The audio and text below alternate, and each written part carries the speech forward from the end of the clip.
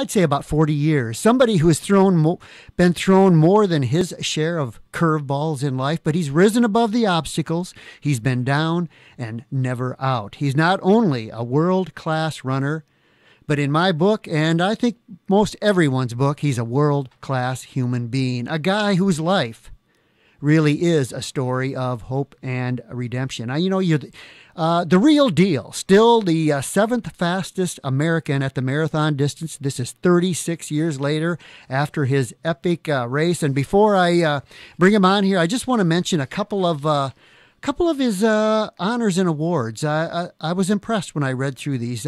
Inducted into the National Distance Running Hall of Fame in 2010.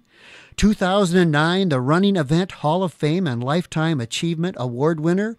Two-time champion, Grandma's Marathon, 1981, 1982.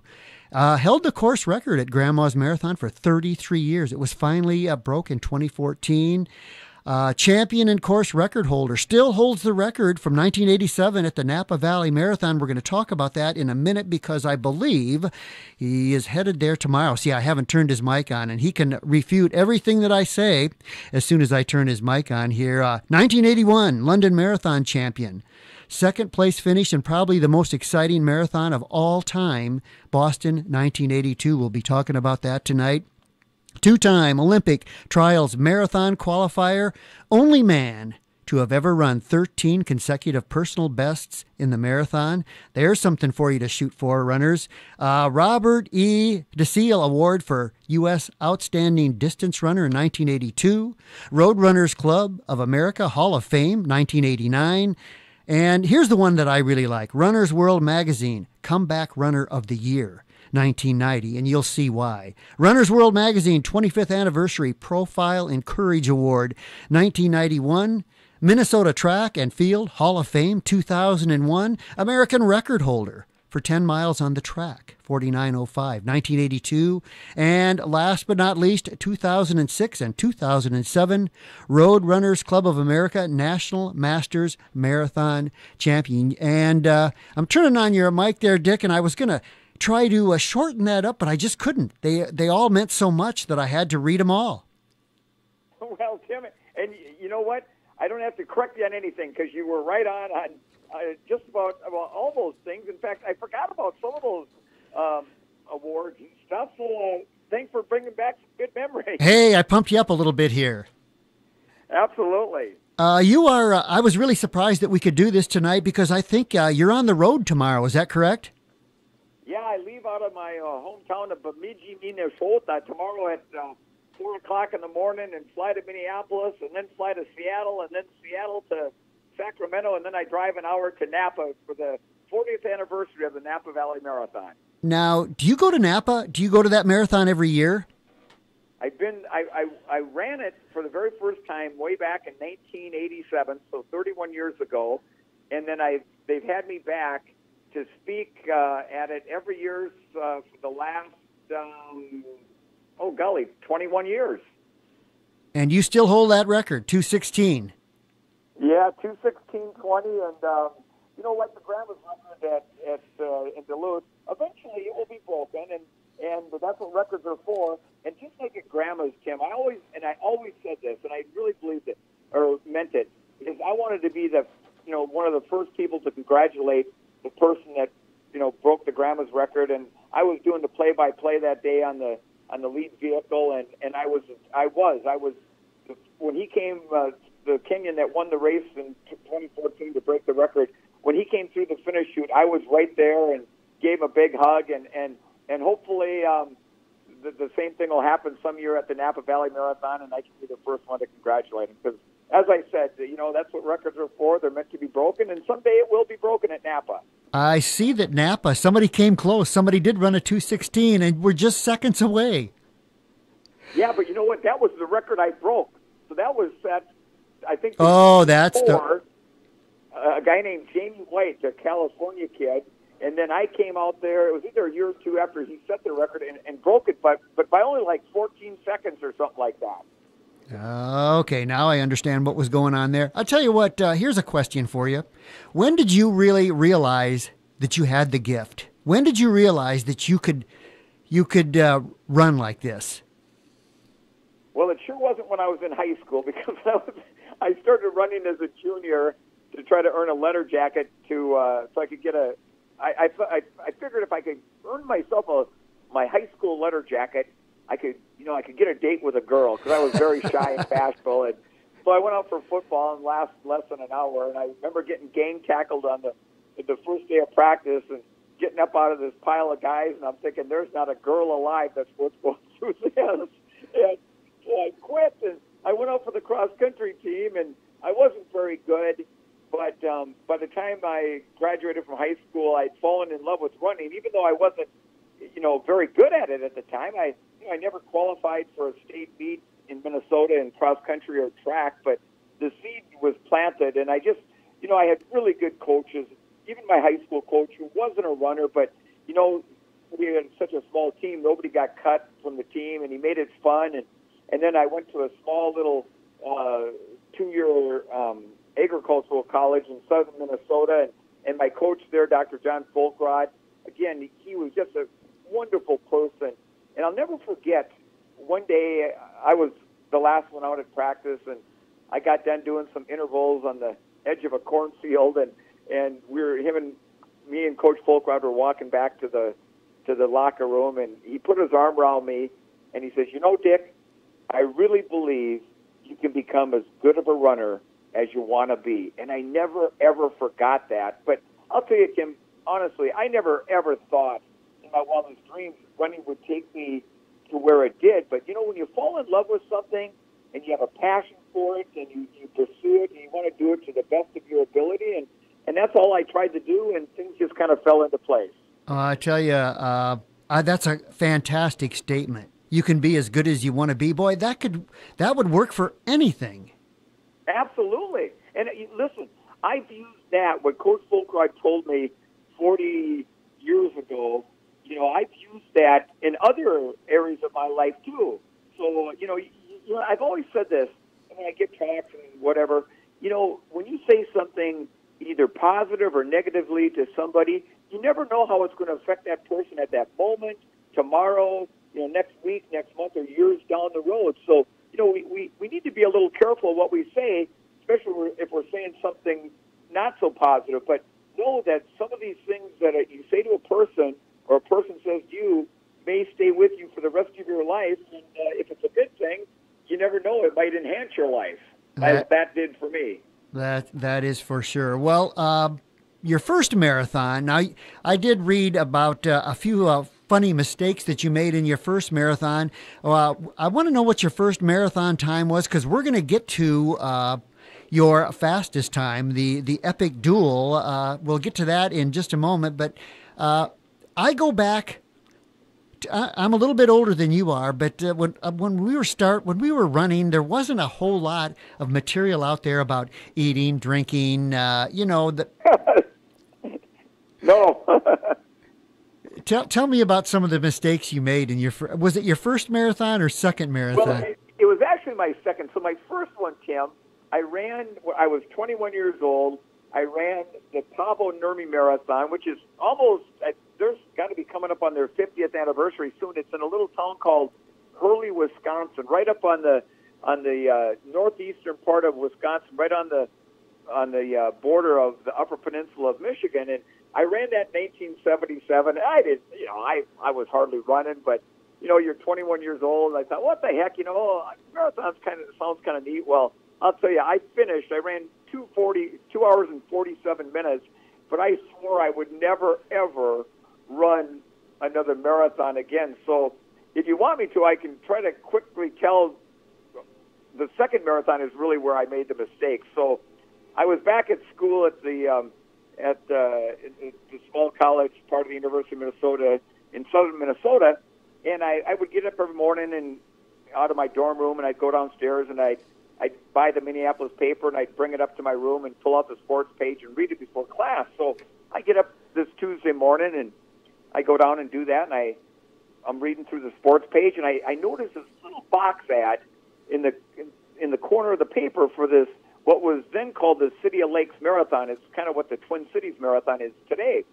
And for some reason, I saw that little box ad, and my brain said, you need to run that. Well, problem was I hadn't been running much, and it was Tuesday, and the race was coming up on Sunday. So I thought, I'm not going to class the rest of the morning, and I pulled out a couple of boxes I had underneath my dorm bed that were filled with various running magazines, and I'm thinking, okay, there's got to be an article in one of these magazines on how to train for a marathon in 5 days. And there's nothing close to a 5-day program. Well, I'm getting towards the bottom of the box, and I come across this article about these guys and gals that they didn't just run marathons, they ran ultras, 50 and 100 milers. And one of the guys said when he ran them, he felt like he was floating like a butterfly. And I'm thinking, yeah, that's what I want to feel like I'm floating like a butterfly. And he goes, and he thought one of the things that helped him was that he fasted. He didn't eat for a week. I thought, well, golly, I don't have a week, but I got 5 days, so I didn't eat anything for the rest of Tuesday, Wednesday, Thursday, or Friday, or Saturday. So Sunday morning dawns, I drive into the big city of Minneapolis, St. Paul, and I park my truck, and I get out, and it's a perfect day, 40 degrees, late, mid-October, no wind. And I thought, okay, Richard, now, that first marathon you ran, you didn't even warm up. You just kind of started running. And you've always run your best when you've done a good warm-up. So I took off running. Well, by the time I got done with my warm-up, I'd run about 8 miles. And I'm thinking, well, boy, I feel pretty good now. So I get over... An 8-mile warm-up before a marathon. Yeah, I do an 8-mile warm-up, but I feel good and loose. So I get over to the starting area, and I start... There, Tim? Yeah, I'm here. We're good. Okay, I heard a beep on my phone. I thought it was, anyhow. So I get over to the starting area, and I'm thinking, okay, Dick, you need to find some guys that are experienced at this marathon and know what they're doing and just kind of run with those guys. So I'm looking around, and I look up towards the front, and I see a couple of guys I recognize because I'd seen their picture and read about them in the paper a few days before. One of the guys was a sub-220 marathoner, and the other guy was a sub-221 or sub-225 marathoner. And I'm thinking, well, they must know what they're doing. I'll just run with them. So I sneak up there. The gun goes off. We take off. We go through the first mile in 5 minutes and 5 seconds. I'm within 10 seconds of my personal best for the all-out mile, but I'm feeling like $1 million. And I'm thinking, well, you don't need to train for these things. You just don't eat for 5, 6, 7 days, whatever it is. So anyhow, we're going along, and the 3 miles, we come up to the first water station, and all those guys take water, and I didn't take a cup because I read somewhere, or I thought I'd read, where if you take water and you try to run a long ways, you're going to get a side ache. Well, of course, just the opposite is true, but I went the entire race without any water at all, and so I'm going along and feeling good, 6, 7 miles. What about 8 miles, my feet start getting real hot. Well, by 9 miles, I looked down, and these pretty blue shoes I was wearing had a real pretty purple tinge to them. My feet were blistering and bleeding. I'm thinking, what the heck? I've never had a blister in my life. I thought, why now? And then I thought, could it be? Now, Tim, I'm not making this up. The day before, I went into a running store in downtown Minneapolis, and I tried on a pair of these Nike waffle trainers. I put them on. I jogged up and down, took them off, put them in the box, and I told the guy, I said, I'll take them. He says, well, golly, don't you want to wear them around, buddy, kind of get them, broke in a little bit? I said, nope, I'm running a marathon tomorrow morning, and I don't want to get them dirty. I had these shoes on. Finally, my feet, they quit bleeding, they went numb, and I couldn't feel them anymore, so I was doing okay. Well, I at about 14 miles, I fell off the lead pack, but I was still in like fourth, well within the top 10, because if you finish in the top 10, you got a trophy. Now, back then, they didn't even make running trophies. It looked like a bowling trophy. All they did was, break the bowling ball off, and it looked just like a runner. I wanted one of these little trophies. Well, so I'm hanging in there, and at about 19 miles, I was just thinking about some of the things I ran about this thing that happens at 20 miles called the wall. but this article said, if you don't think about it, it ain't going to happen. So I just kept it out of my mind. I'm coming up to the 20-mile mark. I look down, and here a guy must have snuck out of the house with his PJs still on and a can of blue spray paint and wrote 20 miles, you're at the wall. And I'm thinking, oh, man, my legs are going to, break like a toothpick. But they felt good. I get to 21, still feeling pretty good, still in fourth, 22. Tim, I get to the 23-mile mark. I go by the start-finish line. All I have to do is this one last loop around Lake Harriet, and I'm done. And I say to myself with a big smile on my face, Richard, you have got it made. Well, Tim, I took about 3 more strides, and all of a sudden my perfect little world started coming to an abrupt end. I mean, I was cramping in my calf, my quad, my hammy. I was cramping so bad my ears were cramping up, and it hurt to run with my eyes open. So I was running with my eyes closed. I'd open them every once in a while just to make sure I wasn't going to run into a tree or something. And I'd see all these old guys flying by me, and I'm thinking, oh, there goes my trophy. Well, it was a 4-loop course, and these were people I was lapping, apparently. But anyhow, I finally finished, and I collapsed. And the volunteers come over, and they pick me up, and they put me on a park bench. And every once in a while, I'd open my eyes, and I'd see these TV cameras pointing down at me. And my buddies of mine later said, Beards, we were there watching you, and you were laying on that bench, and we didn't know if you were dead or alive. And every once in a while, you'd open your eyes and throw up your arms and say, trophy, did I win a trophy? And anyhow, I ended up 7th place, got my little bowling trophy, and ran 2:37, I think. And after that race, I swore I would never, ever run another one. But like a lot of things in life, Tim, you get over some bad moments and you forget about them. And then I realized that if a guy's going to really run a marathon well, you got to train for it. And I learned a lot from that.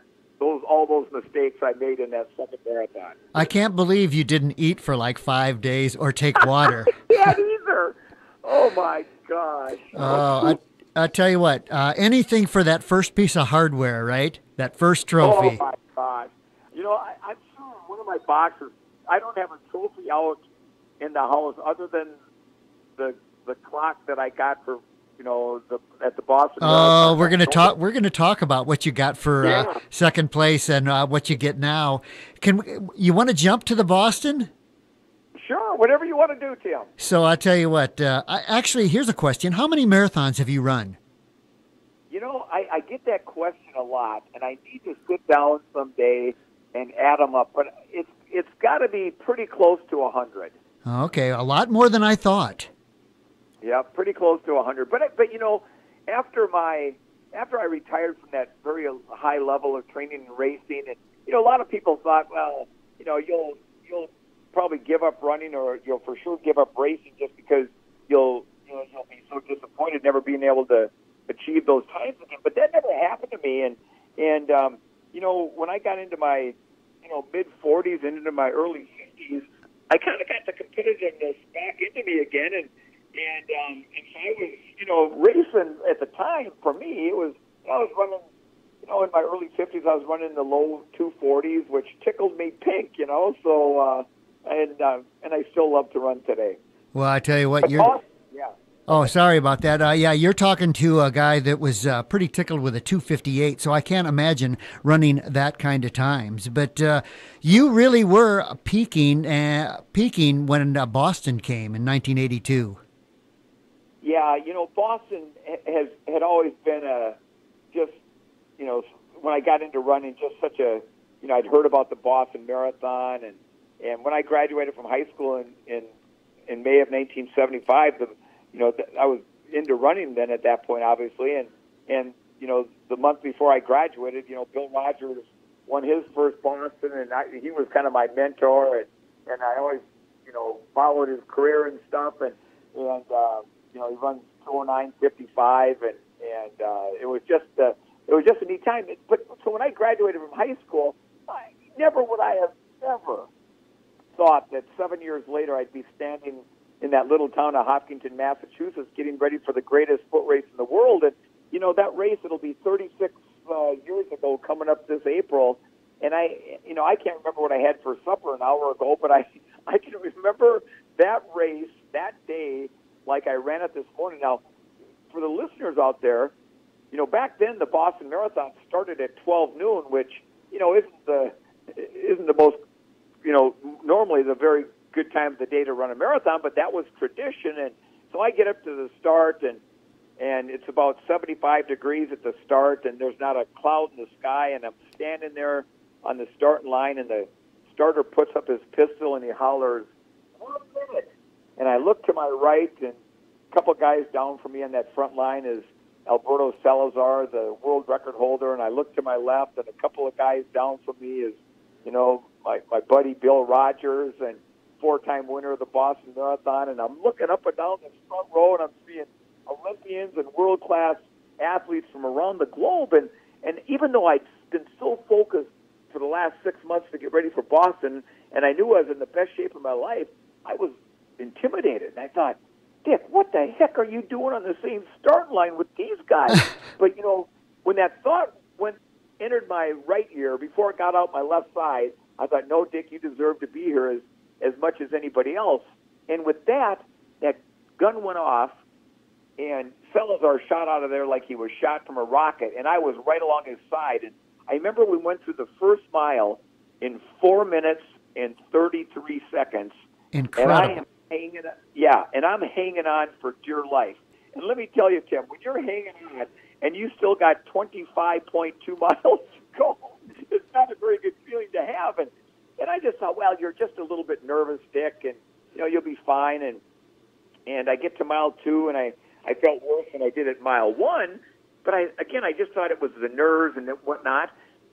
I hit mile 3, and I'm one of the most positive people you'll ever find. But when I hit that third mile, I felt so bad that one of the first thoughts that crossed my mind was to drop out.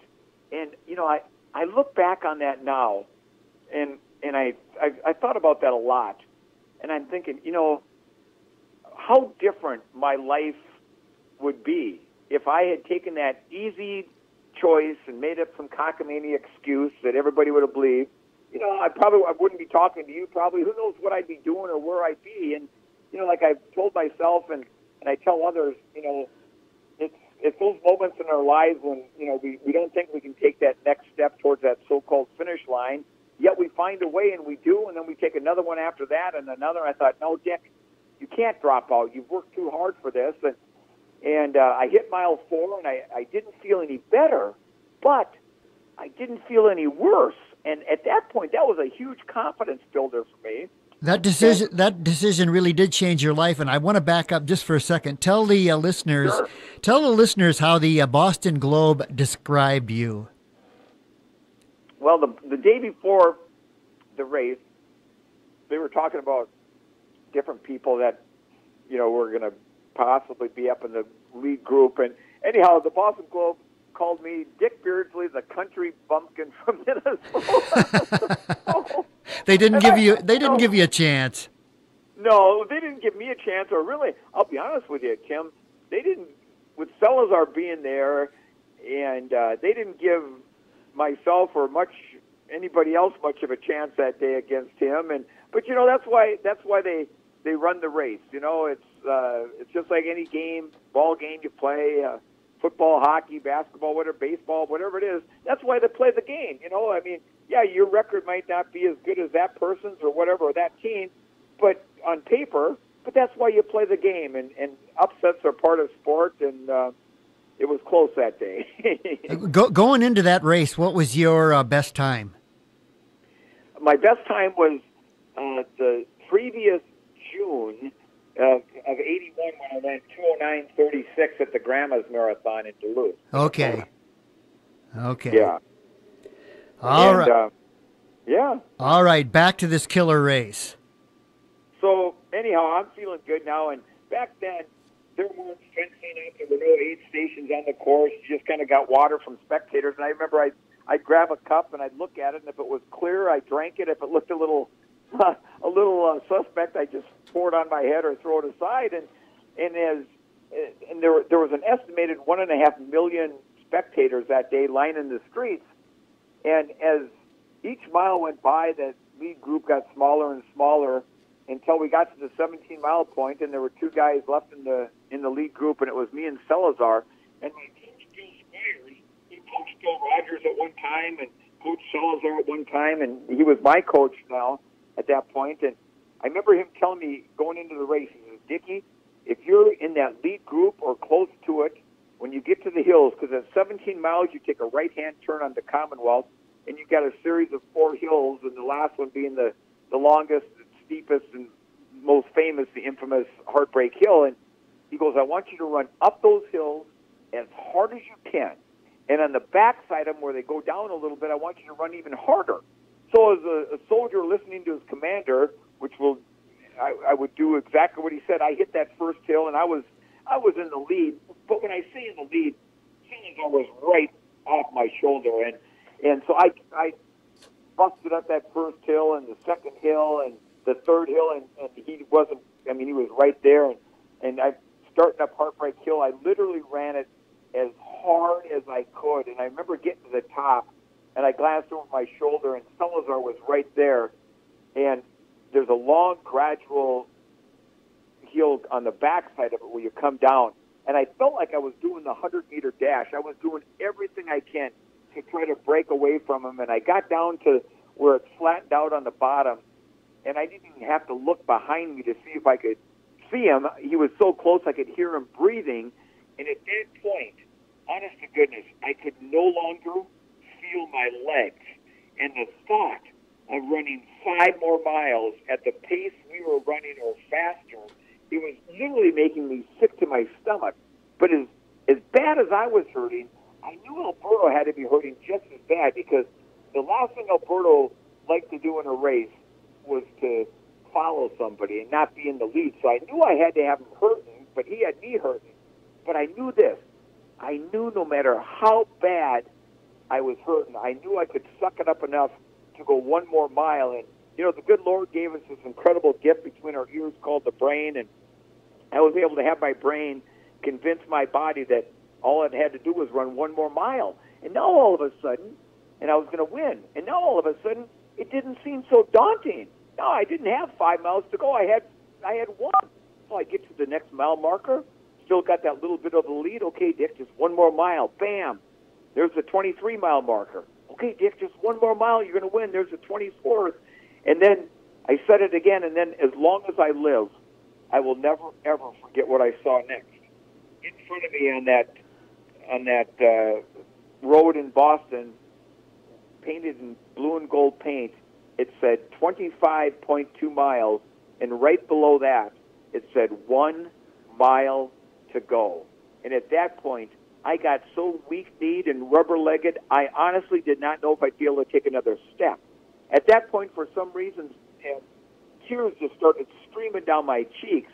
And at that point, for some reason, I flashed back to that day in May of 1975 when I walked off my high school stage, the first one in my family to get a high school diploma.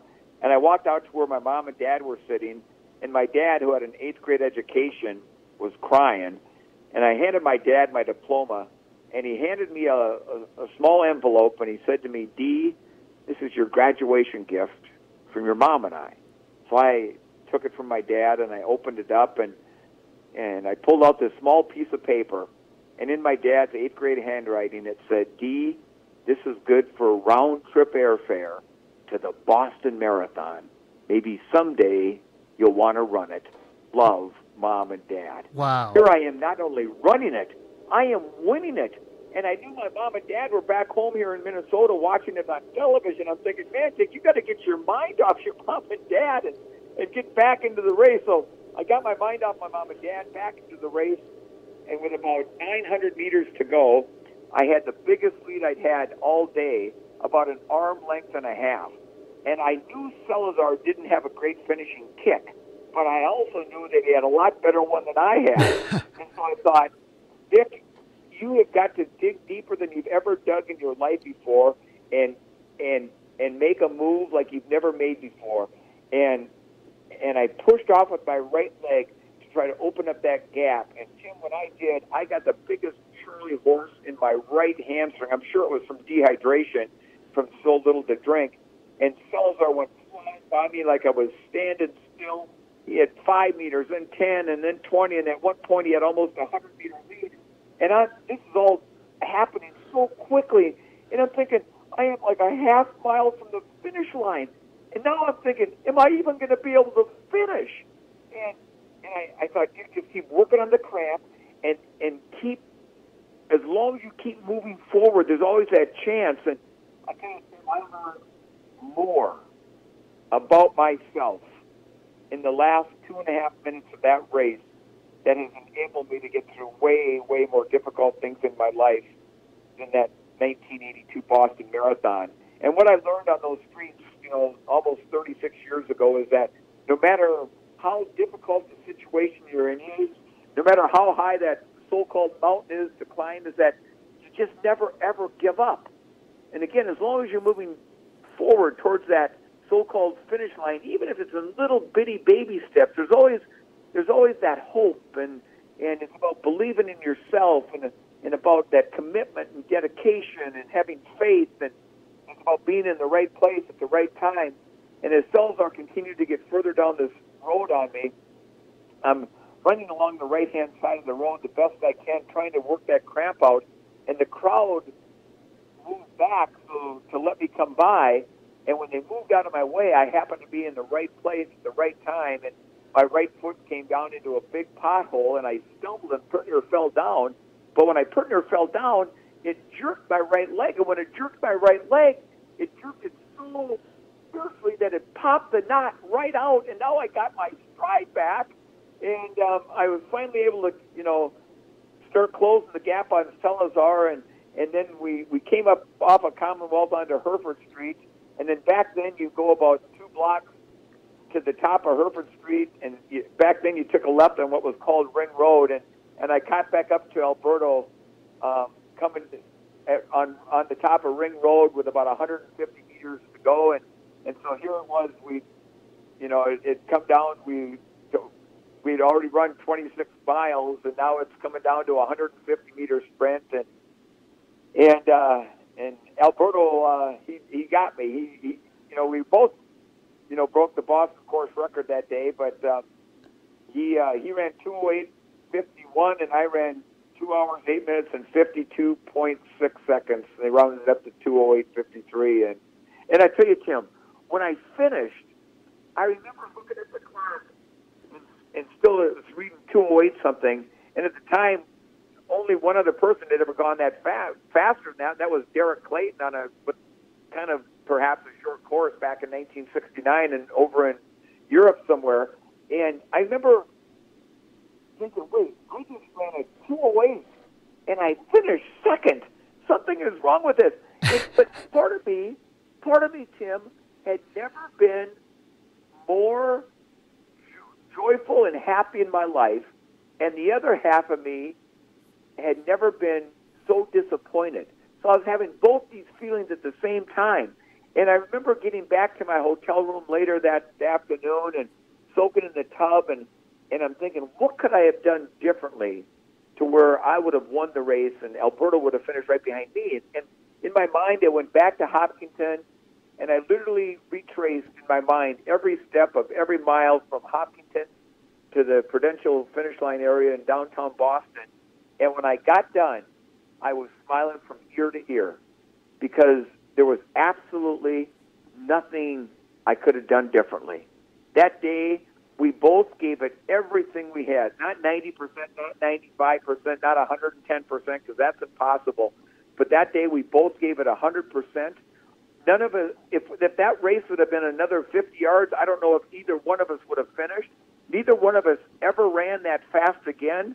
That race on that very hot day took that much out of us, but it's a race that, as long as I'm alive, I don't think I'll ever forget.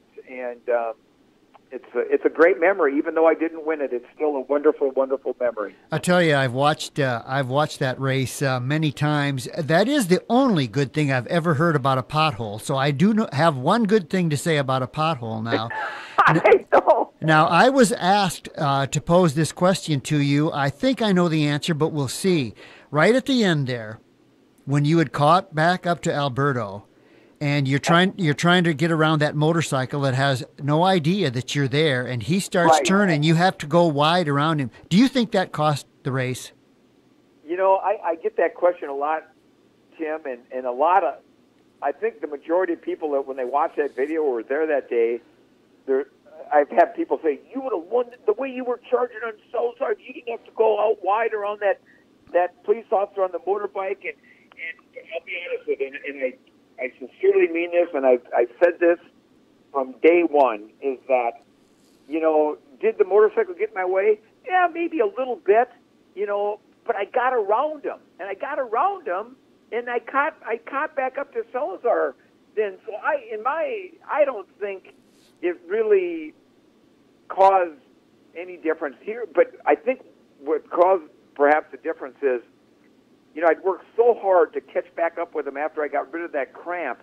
And I remember when I got around the motorbike and I caught back up to Alberto, and I remember saying to myself, okay, Dick, just sit back for a split second, take a deep breath, and just start sprinting as fast, as hard as you can.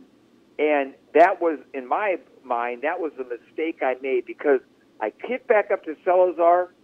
I kind of back off just a hair to catch my breath before I do the big finishing kick, and as exactly at that time, it was like Alberto could read my mind.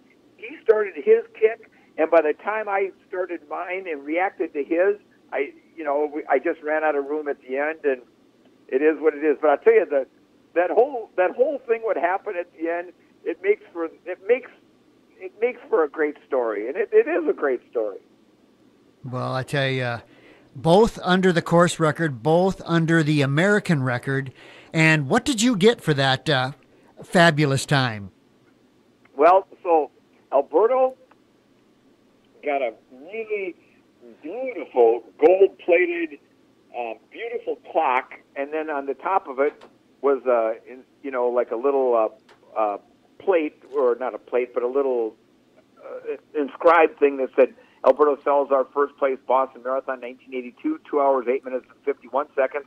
And I got the exact clock. It was just a little bit smaller. and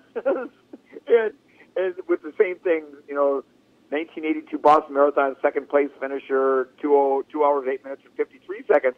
Because I get that question all the time. So how much your parents' money, what they give you to come there? I go, Japers. I said, if it wasn't for the New Balance Shoe Company, who flew me in, put me up in a hotel, paid for my food, I said, the only thing I got that didn't cost me anything for the Boston Athletic Association back then is I didn't have to pay for my race number. I got a free entry, but back then the entries were like $8. Boy, times have really changed. Yeah. What would second place get you nowadays? Do you have any idea? Yeah, so second place, if you're coming in there and you have that kind of, cause I tell you what, Tim, many years since then, that time that Alberto and I ran almost, 36 years ago, that would have won many a Boston Marathon since then. It's a brutal course, but now, if I had to come in there, now with a running in the low to mid 209s, and have a major victory under my belt like the London Marathon, I would probably get somewhere between $150,000 to $250,000 appearance money. Just to show up. Yeah, and then if you win it or get second, I think second place is right around $100,000 for second place on top of the appearance fee. Yeah, it's amazing. Times have really changed. When I had yes. When I had Bill Rogers did an interview, he told me that the trophy that he got at Boston got stolen. I know that Coach Squires was going to auction your shoes off, I think for his church after that race. And yes. What happened to those shoes? So this is the craziest thing, Ken. So they take Alberto after we finish over to the medical tent to get about 5 bags of IV fluids, and I should have been right there with them, but they took me into the garage of the Prudential Insurance Building.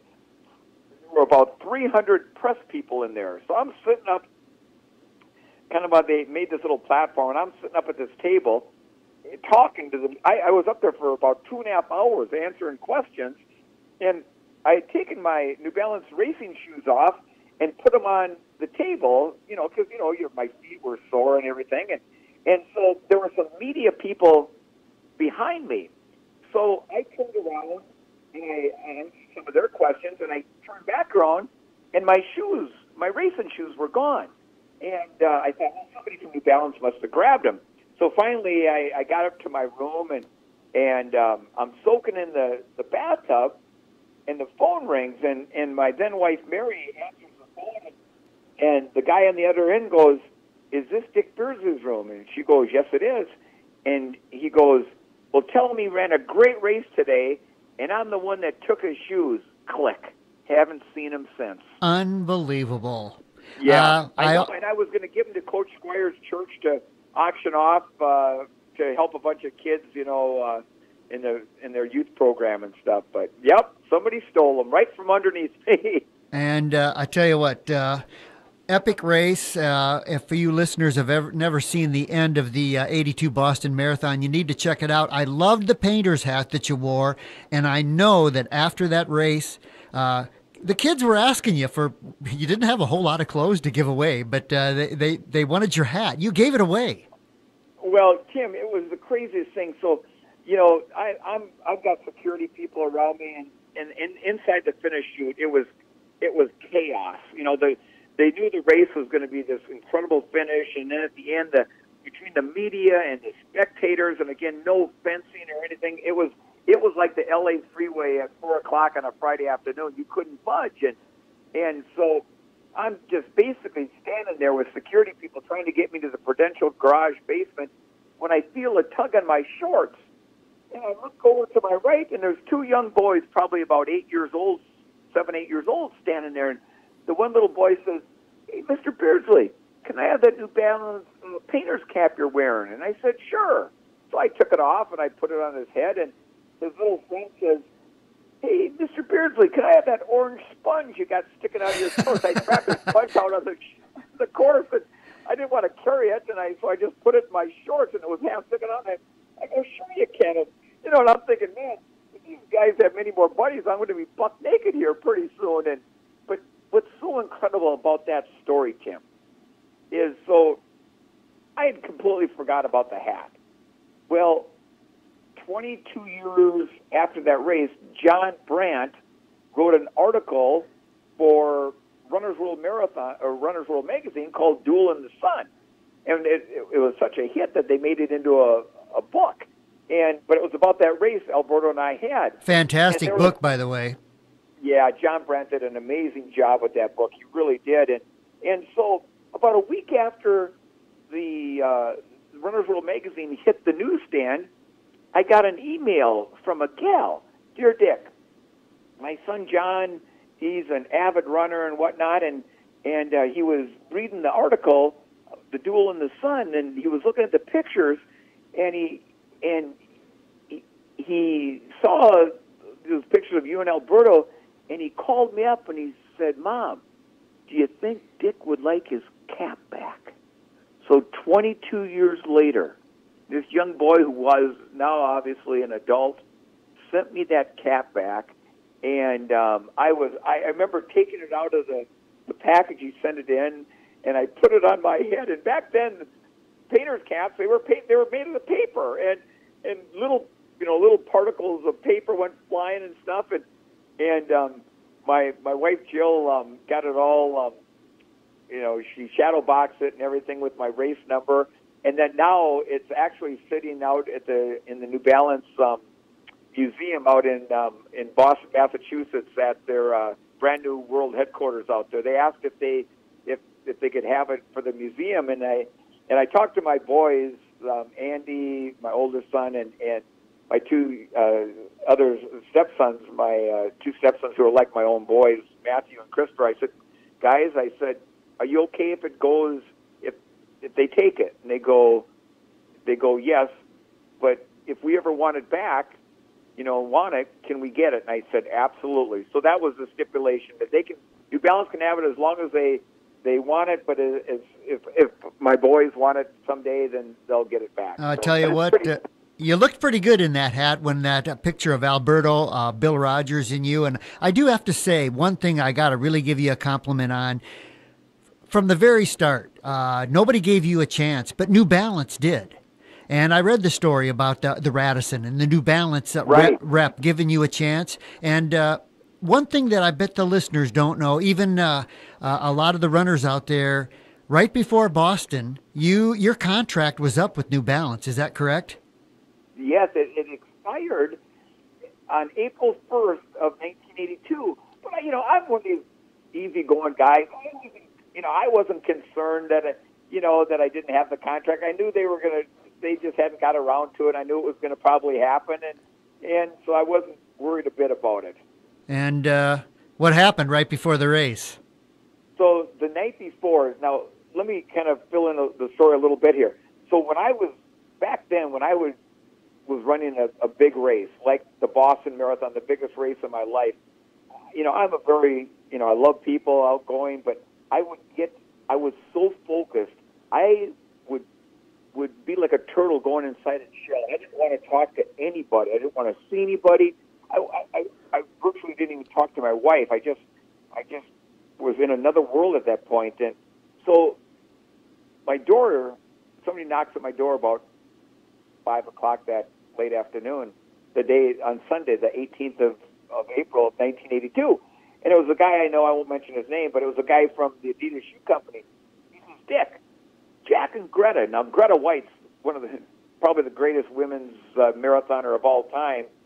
And from Norway, I knew Greta well and her husband Jack because I'd run and raced in Norway a few times, and we did some things together. And this guy from Adidas says, gosh, Dick, can you come up to my room upstairs? Jack and Greta just want to wish you luck tomorrow. I said, nah, I really don't want to. And, well, finally I relented, and so I went up there, and basically they got me in a corner and started, brainwashing me about all the good things about that company. So I went back, and about a half hour later, there's another knock on the door, and it was the same person. And I'm thinking, oh man! And he goes to me. He says, Dick, here's the deal.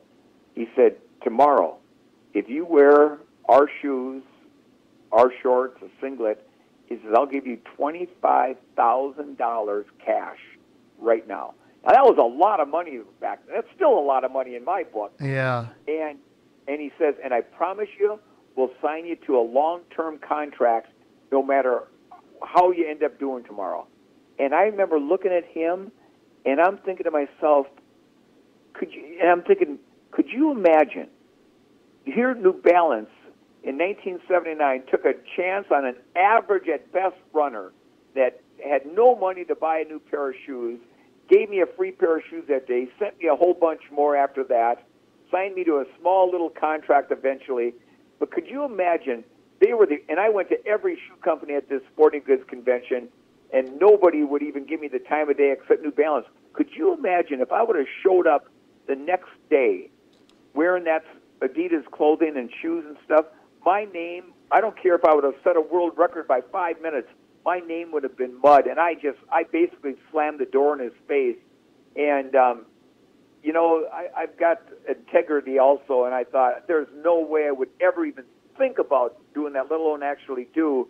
And, I'll tell you what, when I snuck into that convention hall in 1979 and got kicked out 3 times, but finally got in there, and I got those a free pair of shoes from New Balance, and then it's been, well, I've been with them now for 38 years, and obviously it's not for my running talents anymore. That finished 30 years ago, but now I'm more like an ambassador. I go out, they send me out to running specialty stores around the country, and I'll give a talk or two and go for a little fun run with people, and now it's just basically an ambassador. But you didn't sell out. Nope, I didn't sell out, and and I know athletes. I know when I competed in other parts of the world, and like especially Japan, ASICS, or it was Tiger at the time, they'd come into your hotel room and they'd say, "Hey, listen, wear our stuff tomorrow. Nobody's going to know." Of course, there wasn't social media and all this instant news and stuff like there is now. We'll give you $5,000. You wear our stuff, and I know a number of guys that did that, and in fact, I ran the Beppu Marathon, which is a big marathon in Japan in 1981, and I know a couple of Americans that were running for Nike that wore their shoes and got $5,000, and two of the three guys that did that ended up dropping out because it got blisters so bad and stuff. So, karma is an interesting thing. It'll come back to bite you. Oh, I tell you what, I love that story about you sticking with New Balance. And I tell you what, we got to cover some other things. So do you mind if we move on to something else? Absolutely. You betcha. Okay, let's move on to some of the tough times. Now, I know that you were in, I don't even know, just like how many marathons you run, how many surgeries and different things you went through due to different traffic accidents, getting hit while you've been running. But I really want to talk about, what I think was the most brutal thing that happened to you was that farming day and the power takeoff on the tractor. You want to run us through that? Yeah, no doubt, Tim. Gosh, that was, wow, 29.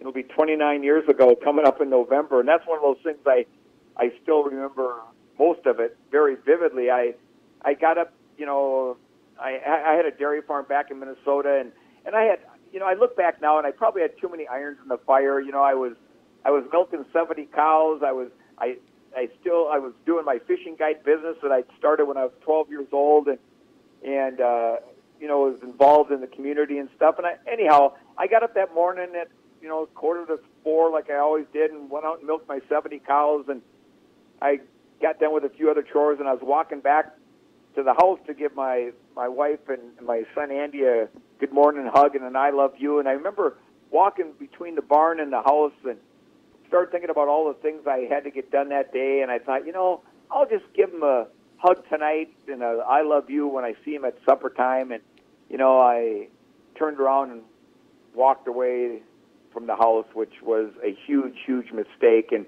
I went down, I jumped up on one of my tractors, and I started it up and had the throttle just a snorting, and I walked back to turn on the power takeoff to run an elevator I was going to unload a few wagon loads of corn up into a corn crib, and I remember pulling that lever, and I kind of turned a little bit, and it was like I thought somebody had come up from behind me and grabbed me by my shoulder blades and body slammed me backwards into the ground.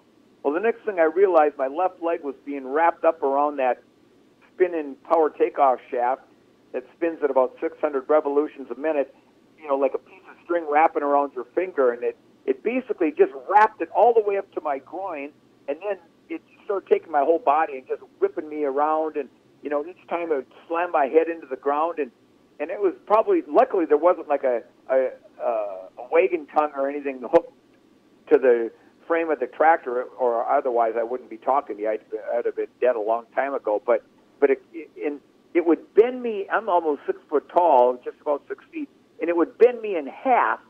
And when it would bend me, I could hear the tractor kind of groaning, like I'm thinking, please God, let it just stall out.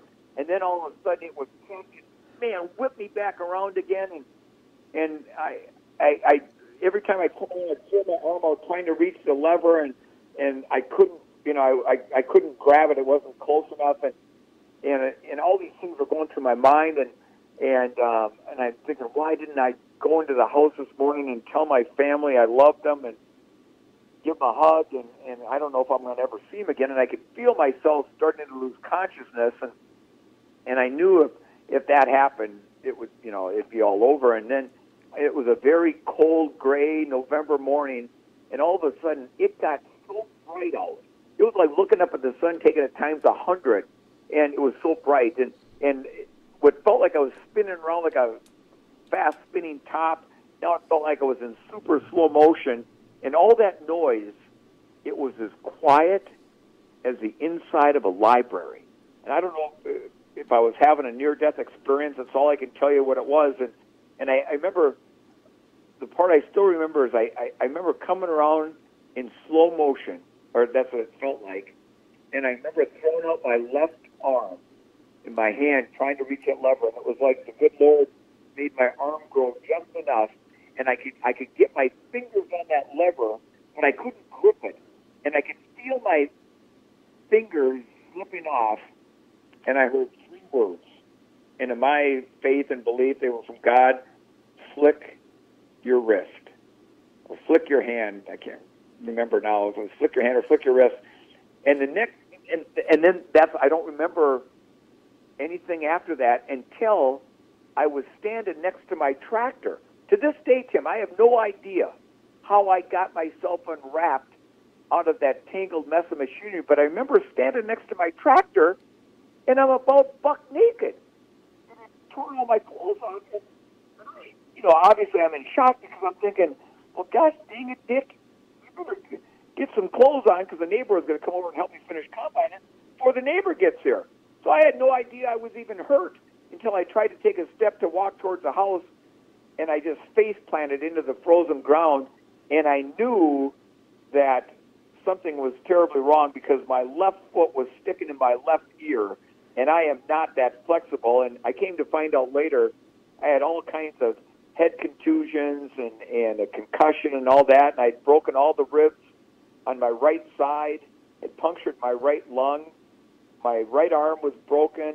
I had a piece of steel there must have been a piece of old steel laying on the ground because they found that stuck in my chest, and then my left leg was pretty near torn off, but I remember laying there on the ground and knew I needed to get help, and I knew that my little boy Andy was off to kindergarten, and I knew Mary, I didn't know where she was, either in the house or in the barn, my first wife Mary, and so my left arm I could function, and my right leg seemed okay, and so I started just slithering like a snake and trying to, get to the house to get help, and I got about 100 feet away from the farm equipment when Mary found me laying in the driveway, and I could tell by the look on her face, something was terribly wrong. She goes, Dick, my God, what happened?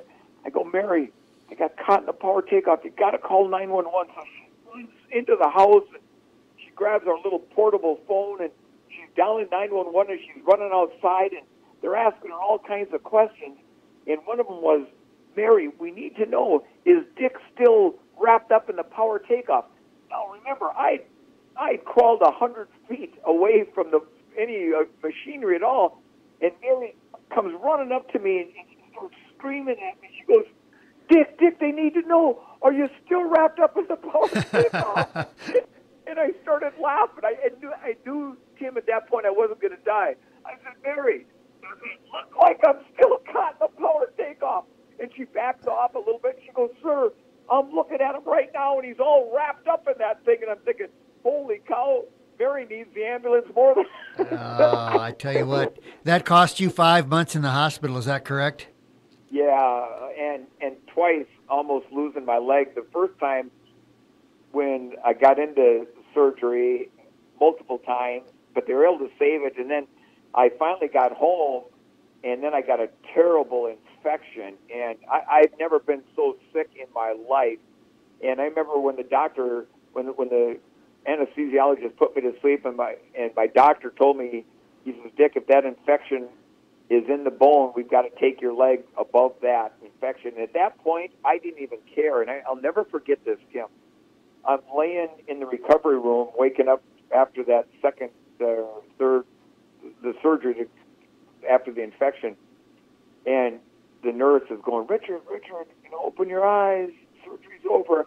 And I remember I wouldn't open my eyes because I was afraid I was going to see a stump. And I finally opened my eyes, and my leg was still there, and they were able to, thankfully, my physical therapist who had come out to the farm, and I called her that morning when I woke up that morning, and I thought I had the flu, and by 11 o'clock that morning, my temperature was up to almost 105, and and my physical therapist was supposed to come out to the farm to work with me, and I called her up and I said, and I still remember her name. I said, Julie, you better not come out. I think I got the flu. And she started asking me these questions. Well, jeepers, she was out there in no time, and I had this unbelievable infection in my leg, and it was nasty. So I was in the hospital for another 3 or 4 weeks in isolation. I mean, anybody, doctors, nurses come in, they were in full gowns and masks and stuff. And anyhow, they got rid of the infection, and I eventually even got back to running a little bit again. Well, I know that you had a real rough spell there, including, we're going to jump over it, but I'm just going to mention car accidents, getting hit while you were running, and multiple back surgeries, leg surgeries. You went through a really bad spell there. And what that led to is painkiller addiction. Yes, it was, I tell you, Tim, growing up, I didn't drink. I'd never done any illicit drug, never smoked a joint in my life, and I got addicted to these gosh dang painkillers. And over the years, people have, tried to make excuses for me, and well, it wasn't your fault. It's those doctors. Well, baloney. Every doctor I got a prescription from, told me the dangers of being on that medication for an extended period of time. Not one doctor forced me to take it. It was my choice. And then I guess it'd be called doctor shopping, and I think it's illegal. Well, it's pretty much impossible to do now because everything's computerized, but so they can see where you've been. But I'd get a bunch of narcotic painkillers from this doctor, and then when he'd say, I can't give you any more because you just can't, I'd go to another doctor, and then another doctor, and another doctor. Well, finally I ran out of doctors, and then I started doing something I can't even imagine thinking of doing, let alone actually do. I mean, I had never been in any trouble ever in my life. I think I had, one speeding ticket when I was a teenager, for driving a little over the speed limit.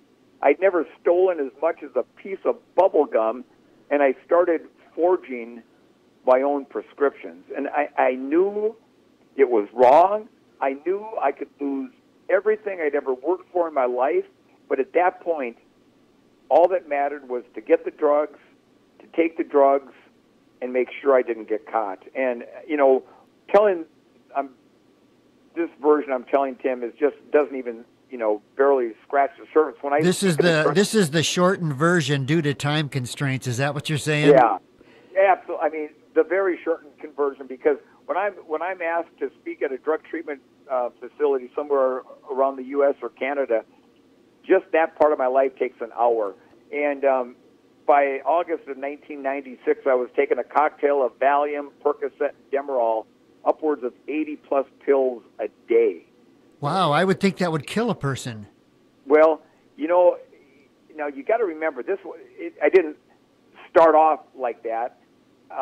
This was over about a 4-year period where I got to that point by August of 1996. And but it got to the point where before I finally got caught, they didn't even make me feel, give me that so-called high or whatever you want to call it. I mean, I was having to take pills every 20 to 30 minutes because I get such terrible headaches, and I'd have to drink half a bottle of Maalox or Pepto-Bismol to coat my stomach because I was burning a hole in my gut. And thankfully, on September 30th of 1996, I think I was probably a day or two of taking a handful of pills one night and just never waking up, and I got caught. And I knew I was in a lot of trouble, but I was so blessed and so thankful I was still alive, and I knew the only chance I had, if there was any chance at all to get better, was to be 100% truthful, take responsibility for my actions. That's what I did. I didn't have to go to prison. I was given, 5 years of probation and 460 hours of community service, and they took me right to the hospital, and I got into a treatment program, and this, just about a month ago, well, not even a month ago, 3 weeks ago, February 12th, I celebrated my 21st anniversary of sobriety from the drugs, and and it hasn't been easy always, but it's been worth every effort. And after a few years of sobriety, I looked at it as this is good. I mean, I survived. I learned a valuable lesson. But the best part is, at least I know I'll never, ever, ever have to go through anything more difficult in my life. You hit bottom. I mean, that's it. You hit bottom.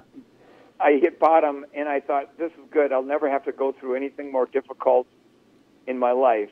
And unfortunately, that wasn't the case. Hold that thought for just a second. Ladies and gentlemen, you're listening to the Uncle Tim Show on Vintage Radio 105.5. That's WQUD in downtown Erie. We're talking with Dick Beardsley from Minnesota tonight, world-class runner and world-class human being. Been through a lot, motivational speaker. And back to you, Dick, that bad stretch with the addiction wasn't the bottom. It wasn't. No, it wasn't. I thought it was going to be, and for many, many, many, many years, that was it. And then my oldest son, my son Andy, he's a great kid, and when he turned 21, he joined the United States Army, and he loved serving our country, and he was a gunner on a Black Hawk helicopter. He got sent to Iraq, and when he wasn't doing that, he was in charge of a crew. When the choppers were coming from the field with the wounded and whatnot, they'd get the wounded off. They'd give the chopper a quick mechanical check over and refuel and get it back up in the air. So Andy saw some things and had to do some things that weren't real pleasant, and he got back home to where I grew up, and he grew up in Detroit Lakes, Minnesota, a town not too far from Bemidji in northern Minnesota. And anyhow, he suffered from PTSD, post-traumatic stress disorder, and he and we thought, we had it under control. He was working with a doctor at the VA hospital in Fargo, North Dakota, but anyhow, 2 years ago, this past October,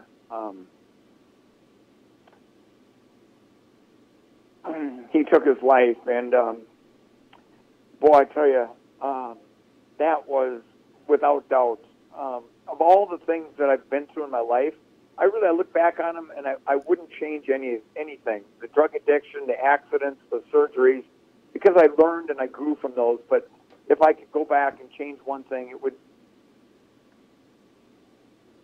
be that. That was definitely going to be one of my questions, is regrets, and there it is. I can't imagine. Yeah, no regrets other than that. And if I could bring my son Andy back, and oh my gosh, I'd do it in a heartbeat. And I miss him dearly, and I'm a lot better now than I was that first few months, that first year. But I don't know that there's an hour of the day when I'm awake that I don't think about him. Not that I dwell on Andy, but just something will remind me, and it's all good things. So it's because he was the kind of kid my first wife Mary and I adopted Andy as a baby from Honduras. We couldn't have our own kids, our own biological kids, and we adopted Andy when he was a little baby, and which made it even more special. And he was a great kid, and you could put him in a room with a bunch of grumpy old men, and in 5 minutes he'd have them laughing and hollering, and he was just, and everybody from Detroit Lakes, Minnesota, it's a small town, and they all knew Andy. The police all knew Andy in a good way. He loved driving he had a 1998 Cadillac. He loved cars and trucks, and it was all decked out and stuff, and everybody that knew Andy to this day still misses him dearly, and as I do, and he was a wonderful, wonderful young man, and he left the earth too early, 31 years old, but you know how you hear people say, well, so and so, they're in a better place now, but Andy really is in a better place, and he fought a lot of demons and stuff, but I miss him dearly, but someday we'll meet up again, and it'll all be good. Dick, I don't know how you do these motivational tours. I've seen you speak. How can you stay so upbeat? You've been kicked so many times. Well, people ask me, especially with Andy, gosh, Dick, how do you handle this? And did you ever think about taking some of those painkillers? And I'll be honest with you, yeah, especially when it first happened. But what's helped me, Tim, is my mom gave me a guitar when I was 12 years old, and I can't play it a whole lot better now than I could when I was 12 years old, and I'll be 62 in about 3 weeks. But I write my own songs, and I've written a few songs. One in particular that it's something that happened shortly after Andy died, and it gave me, the song brought me joy, and it brought me hope, and I know we're short, or not sure. I've been yapping to you for over an hour. I tell you now, if it doesn't work, that's fine. But I've got my guitar here, and it's a song that takes about 3.5 minutes. If you and your listeners would like to hear it, I'd be more than happy to play it, 'cause it means a lot to me, and it's what brings me joy and hope. But if not, maybe if I get the chance to come down there and speak in Erie sometime. I have a feeling we're going to get you in the studio here. That would be awesome. I have a feeling you're going to be coming down here to Erie. I'm going to make it happen somehow. I want to play. I'm going to play 20 questions with you now. Rapid fire. Just because. Do you do radio? For some reason, I was thinking you did radio up in Minnesota. Well, when I live in Bemidji now, but when I lived in Detroit Lakes, I did a fishing show, and then one of the guys got fired that was on this early morning show. So they said, Beards, do you want to do this early morning radio show? You can still do your fishing guide business and whatnot. And I said, well, yeah. And I didn't know how to push a button or any of that stuff, but I learned pretty quickly. So yeah, for a couple of years I did a early morning radio show on a country music station in the little town of Detroit Lakes, Minnesota. It was a lot of fun, I'll be honest with you. I'll tell you what, you're kind of reminding me of myself here a little bit. Same thing here with me at Vinny's Radio, so it is a lot of fun. Okay, here we go. Greatest, toughest runners. Who are your favorites? Who mentored you? Who did you look towards? It's not even close. Bill Rogers. Bill and all the guys I've raced over the years, and including Alberto Salazar. And Alberto, now, saying that, Alberto and I didn't race a lot against each other. Obviously, that epic race at Boston, but Bill Rogers and I.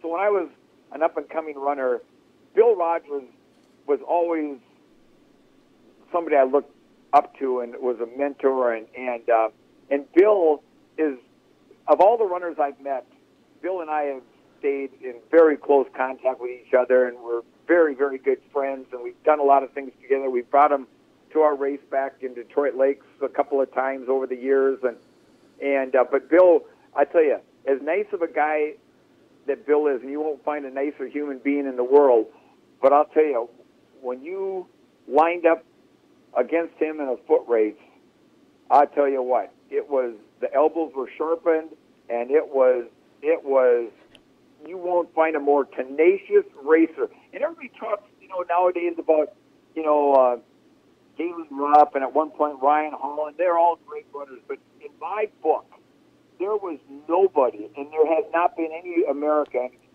in my opinion, that had the kind of record and the tenaciousness of a runner as Bill Rogers. Hands down, nobody else, in my opinion.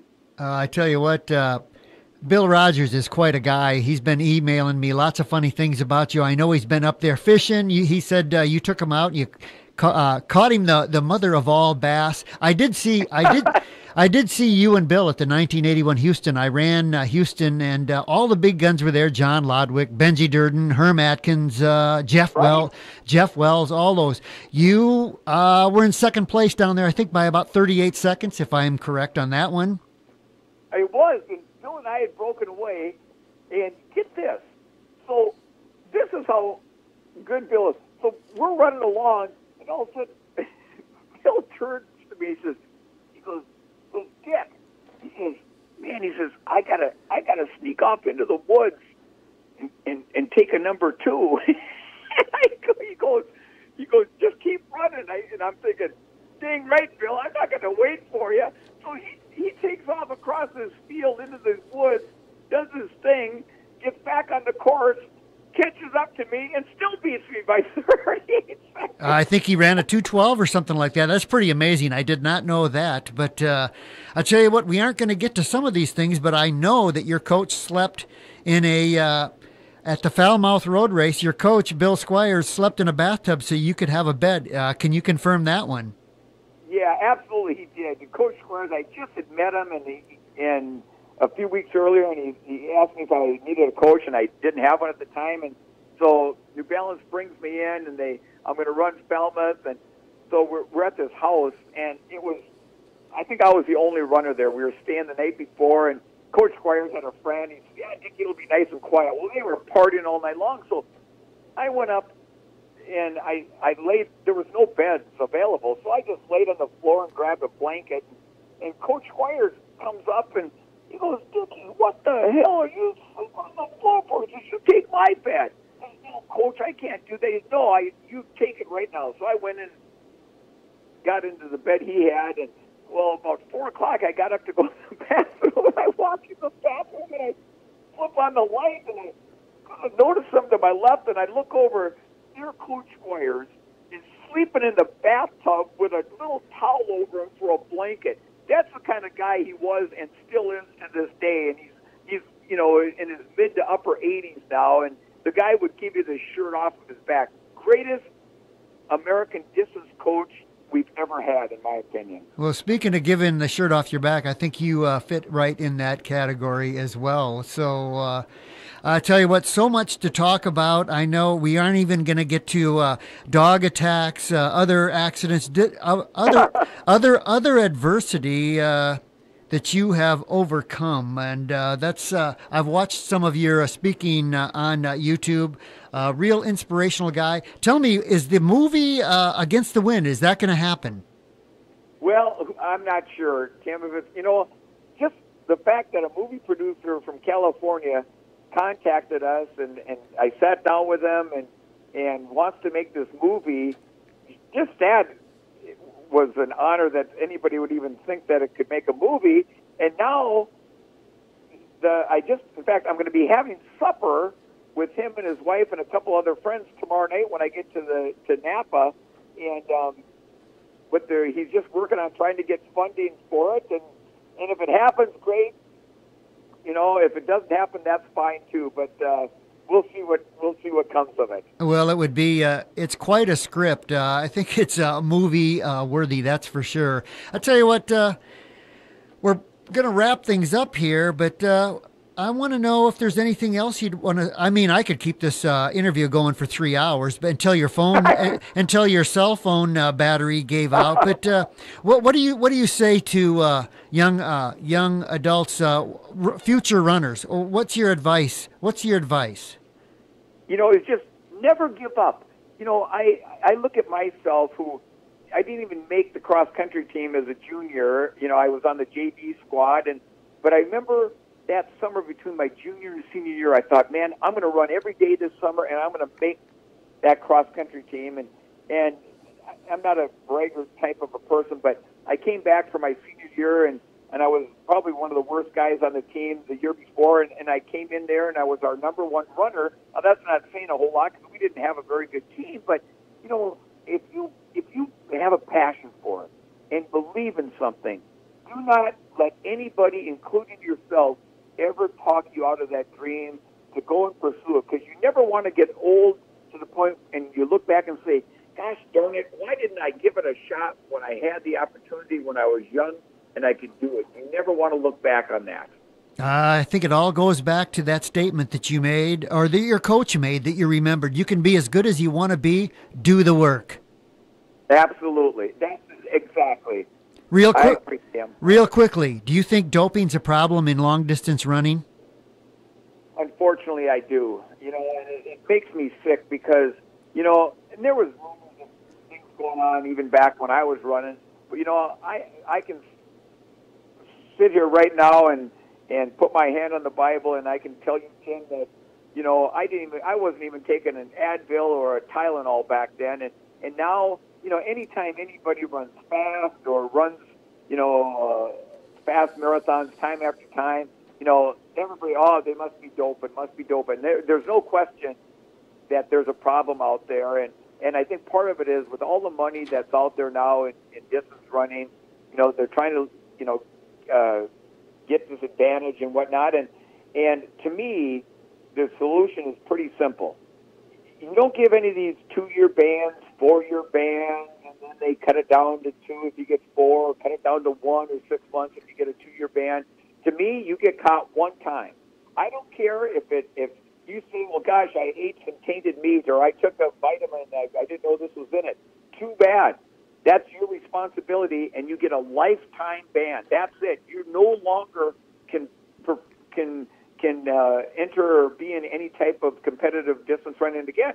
I think that would eliminate the problem. But unfortunately, the organizing committees and all these things that are involved with that, they are afraid to give more than a slap on the wrist. And until they do that, I think you're going to continue to see it, unfortunately. Yeah, it really hurts the sport. And you know what it hurts? A guy can run a world record and nobody will believe him.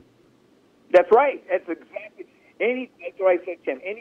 Anybody, man or woman, runs a fast time, they must be doping. And it's unfortunate because, you know, the majority of the athletes, I think, are doing it clean, but all it takes is a few bad apples, and then it spoils the whole bushel basket. Oh, yeah, it really rough. Okay, real quickly before we end it up, you're up there in Bemidji, Minnesota, and I believe that's about 9 hours, maybe 8.5 from Erie. But I took listeners can just get on their Google and Google Dick Beardsley, and they can look at this fabulous B&B that you're running up there.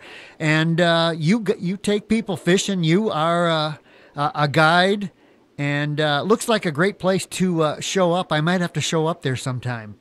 Oh, you really should, Tim. Listen, my wife Jill, we have Lake Bemidji Bed and Breakfast, and that's kind of her baby. I mean, I kind of help her out the best I can, but she's a great gourmet breakfast cook, and it's a beautiful home that's over 100 years old, but it's been wonderful. It's very peaceful, overlooks Lake Bemidji, and then, like I said earlier, I've been a fishing guide since I was 12 years old. You know, open water fishing, and now, of course, we're into the ice fishing season, and we have 3 feet of ice on the lakes up here, so it's going to be a while before the ice melts. But you have 3 feet of ice right now? 3 feet of ice right now, and about in the last week we've had almost 30 inches of snow here. I can't even get to a couple of my fish houses, even with my 4-wheel drive truck, because there's the snow so gosh darn deep right now. But that's part of living in northern Minnesota, and you know, it's been a cold winter. There's been many mornings I've been out running, and the actual air temperature has been minus 30, minus 35. But you know, when you grow up in this stuff, you get used to it. But I tell you what, the days are longer now. Today it got up to about 32, and I saw kids at the Bemidji State College walking around in shorts and T-shirts today because it felt balmy outside. Yeah, it really is. Perspective. Yeah, you won't be seeing me up there for ice fishing, but possibly possibly in August. I'm a hot weather guy. But one other thing, I know you've had double knee replacements due to all your surgeries and accidents and things. You're still running 50 miles a week, is that right? Yeah, pretty close to that. But I tell you, unfortunately, my left knee, which is the leg that got all messed up in the farm accident years ago. That knee, I got a terrible infection in my foot last spring and almost lost a few toes, but they were able to surgically go in there and get things fixed up. But they think that infection got up into the knee, and anyhow, it loosened up that left knee, the 3 different parts of the implant. And so on March 29th, I'm going in for a revision, and hopefully they'll get that all fixed up. And you come up here in August, Tim, and hopefully I'll be back slowly running, and we'll go for a little run and then go fish most of the day. Well, you've had those knees for a while. The reason I'm asking is because, not because of running, but because of an accident. I've got a bad knee. If I'm ever have to face a knee replacement, you're saying that there is running after knees. Well, every doctor will tell you don't run on them anymore, but, I look at it like this.